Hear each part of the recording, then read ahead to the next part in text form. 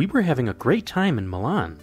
Stay tuned in this video to see the beautiful Last Supper painting, and watch as we navigate the roof of the Milan Cathedral. We traveled here on the Nightjet train from Munich overnight in a sleeper compartment, which you can check out in one of our previous videos. We only had about 24 hours to see the city before our flight the next morning. Given the short amount of time available to us, we wanted to make sure we saw as much as possible. We had already seen some of the more iconic places in Milan, like the Galerie, the Milan Castle, Leonardo da Vinci's vineyard, the Church of St. Maurice, and the Civic Archaeological Museum. Now we were moving on to some more sites, the first probably being the most famous piece of history here, The Last Supper by Leonardo da Vinci. The Last Supper painting is located in the Santa Maria del Grazie, tucked snugly away in the refectory of the convent of that church to protect it from the elements. You do need tickets to visit the Last Supper, and it's always recommended to buy them online before you arrive. The tickets are released a few months ahead of time, and if you're planning to go on a holiday or weekend, they go fast. We actually went on a free Sunday. In Italy, every first Sunday of the month is a free day, meaning that you can visit all of the museums, archaeological parks, and state cultural sites for free. However, for many of these sites, you still need a ticket to reserve your time. Given that it was a free day, we had to get the tickets nearly 2 months in advance to make sure our spot was reserved, and we were glad we did. When we asked of the status of the tickets for that day, the worker at the ticket counter told us that the tickets had been sold out for nearly a month. With our tickets in hand, we waited for a bit in the plaza right outside the museum. So we're just sitting and waiting for our turn to go in and see the Last Supper. It was really hard to get these tickets, and it's a free Sunday as well, which is the first Sunday of every month. All the museums apparently in Italy are free, including this one. So it was kind of difficult to get these tickets. So yeah, we weren't going to risk losing our spot. So we got here 30 minutes early, went to the box office, collected our tickets that we bought online, and now we're just waiting to go in. While we waited for our time slot, we decided to take a look at the church that stands here. The Last Supper painting is located in the convent portion of this church complex, but it is free to just walk through the Santa Maria del Grazie church whenever you want. The church is unique compared to many of the others that we've seen. It's built from brick and beautiful terracotta materials, and the low profile of the building makes the cylindrical tower pop above the skyline. The colors, rounded edges, detailed medallions, and sculptures make this a very inviting building to look at.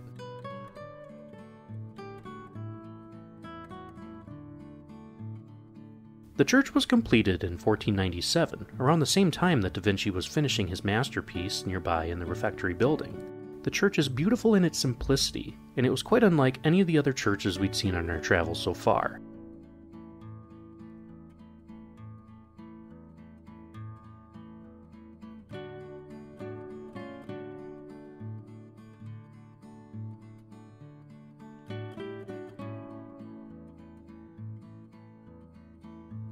Finally, our time had arrived. We made our way across the quaint little courtyard into the museum building.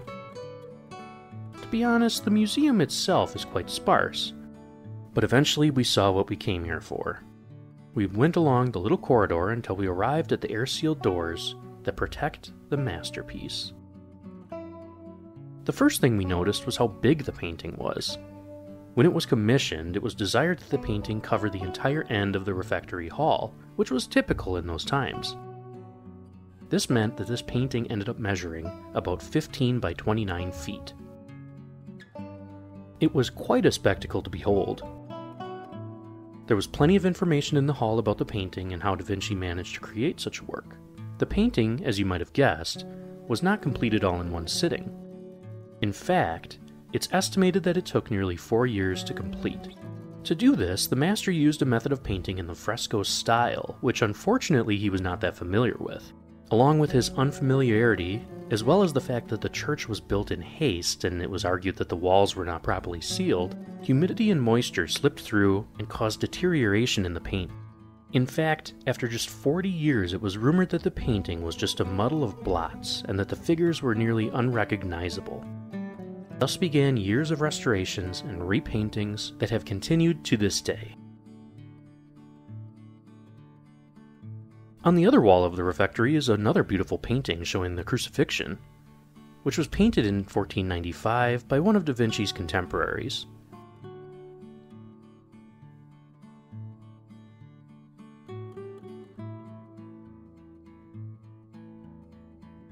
As you leave the museum, you can see images of the painting throughout the last couple of centuries, and it's quite interesting to see how this space has been transformed through both times of peace and war.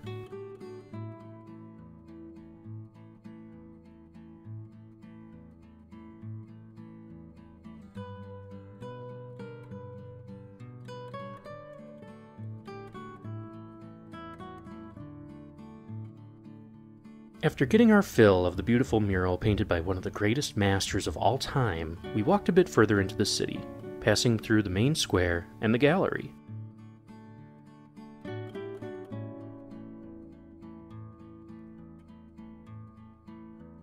Make sure you check out our other video where we show you what we did there. We would come back to this square a little bit later, but right now we really needed a caffeine hit. After all, we didn't get much sleep on the train ride overnight, and it was starting to get a little bit late in the afternoon. We found a coffee shop and got something to drink and a little dessert. We had to stop for a little caffeine hit. We really didn't get a full night of sleep last night on the train, so nothing wrong with a little 3 p.m. coffee. But we couldn't just get coffee, so we got their take on tiramisu, which is basically all of its components broken down, and then we pour the coffee on it. Looks really good. Take a bite. I know you really can't tell, but not much time has passed since we got this, and it is absolutely destroyed. We did good work. Yeah, I'm proud of myself. It was delicious, though. It was so good. Right nearby the shop was another place we wanted to see. The Teatro alla Scala, or the Scala Theatre. This place always shows up on lists of buildings to visit while in Milan, so we thought we'd give it a chance. To get in, you can either purchase a ticket for one of the many shows or concerts that takes place here each year. It is still a working theater after all. Or you can purchase a ticket for a tour of the attached museum, which is what we did. Overall, the cost was about €15 to get in. The theater was built in 1778 and has hosted some of the most famous plays, operas, and musical acts throughout history. The museum showcases several of the instruments, costumes, and other items that have been used here throughout the years, and it's really quite a display.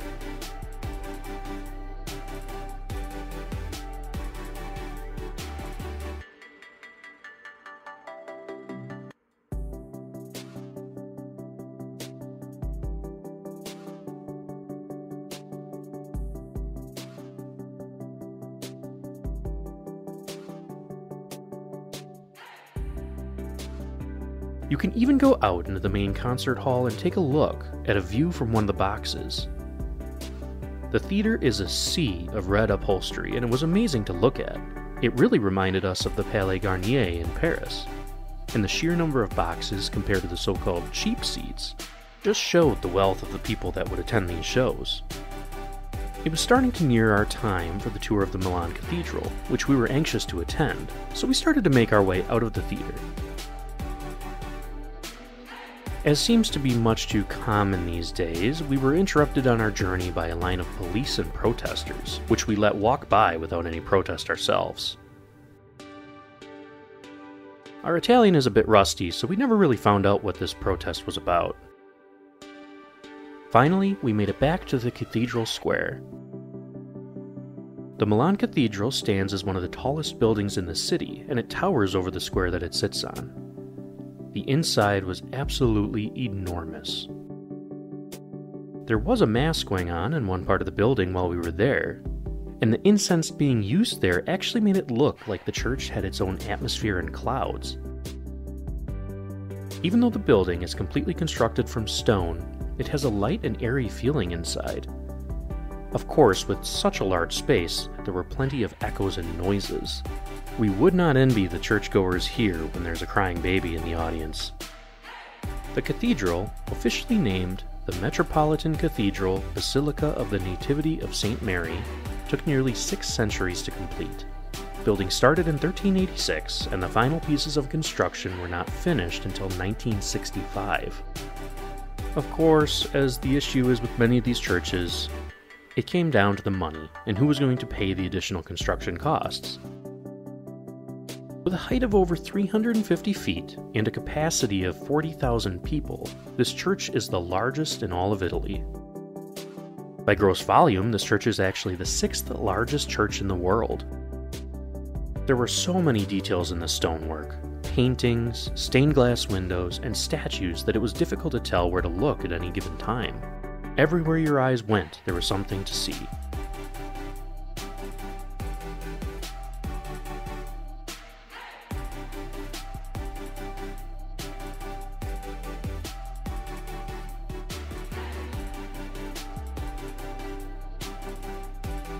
After walking around the church for a bit, it was time for our tour of the roof of the cathedral.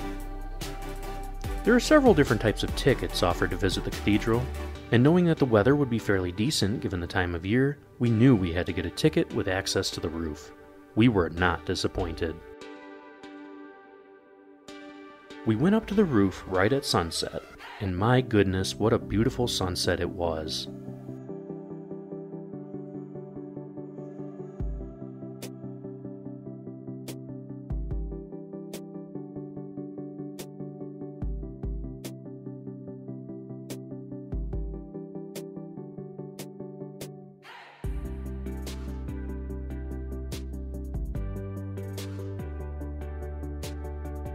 The architecture of the roof, with the drone of the city below, made it almost magical to be up there.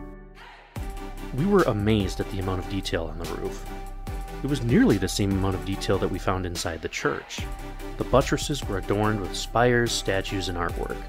There were several pillars that rise up out of the church, topped with statues of saints and other important people of the faith. There's even a gold Madonna statue on top of the cathedral.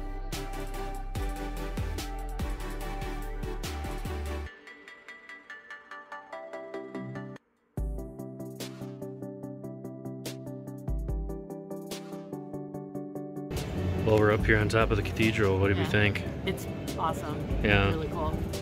Kind of treacherous, but that's why they tell you not to wear heels, I guess. Perfect time of day to do this, too.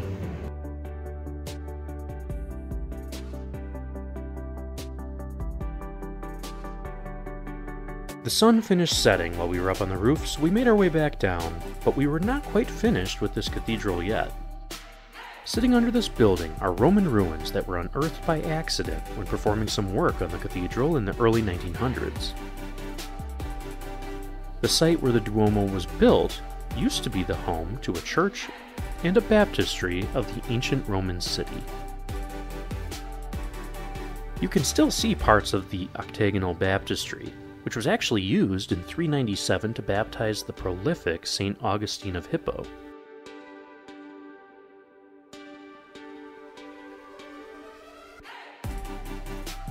It was quite extraordinary to see this place as it once was, and it makes you wonder how many other ruins are under our feet that still haven't been unearthed.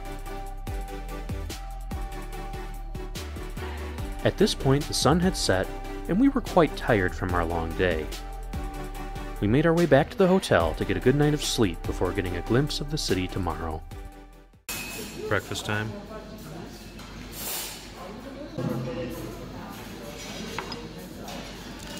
So our 24 hours, well really 23 hours, in Milan has just come to an end. We're about to check out of the hotel, go to the airport, and then fly on to our next destination. But we had a great time here. We saw a lot in a short amount of time. We had some great food, good times. Overall, I think we really liked Milan. After breakfast, we headed to the station where we would get on our train to the airport. The connection to Milan Malpensa Airport from the central station is actually quite easy, which was nice after such a long day before. One thing we could not help but notice was just how beautiful the main train station was. We know Milan likes to do things big, and this station is no different, being the largest railway station by volume in all of Europe.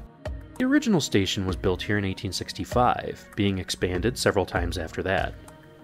As you might be able to tell, the original architect was actually French, and the station generally resembles Parisian architecture of the time. Inside the station, you'll find paintings, sculptures, and details that rival some of the best adorned railway stations anywhere in the world.